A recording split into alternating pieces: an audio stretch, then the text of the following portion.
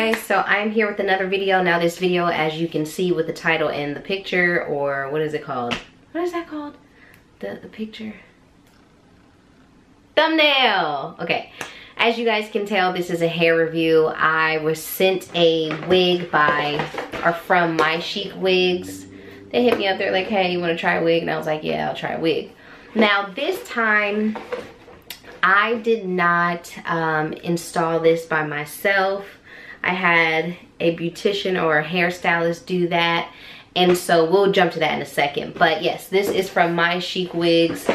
I liked that they gave me clips and like a bandage to use or to sew. They put a little necklace in here. You know, these companies like to do little things. And then they also gave, what are these? Wig caps. And then a comb that was in here at some point. But it gave me a comb, which is pretty different. And I liked it. So this hair is kind of like, it's at the shoulders. I thought it was going to be all black, but it's really more of like a dark chocolatey brown. It's more of a 4 versus like a 1 or a 2. It's more of a 4 in my opinion. Yeah, I think it's a 4, or it might be a 2.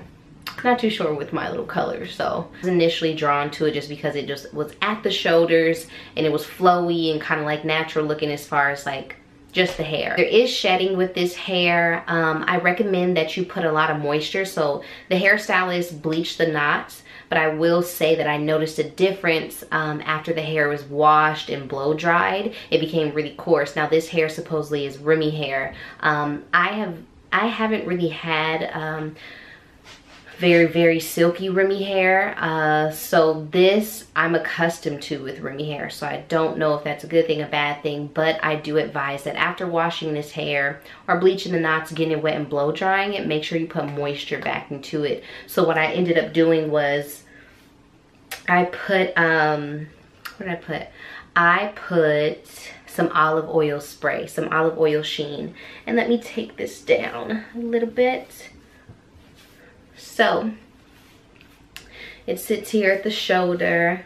I think it's really cute on me. You know, Mychicwigs, make sure that you go into the description box to get their link and to see what else they have on their site. I believe it's good prices, and they have very fast shipping. The shipping was within like 4 days, so that's really quickly compared to other companies. And I will say something about installing wigs that I'm now learning. This was my first time doing a glue, and I think the best way to install your wig so you don't have any clumping going on of like glue and stuff, make sure that you're using the Gots to Be Glued gel and Gots to Be Glued spray. I think next time I'll request that, but I wanted to see what glue was gonna do, and so she did glue.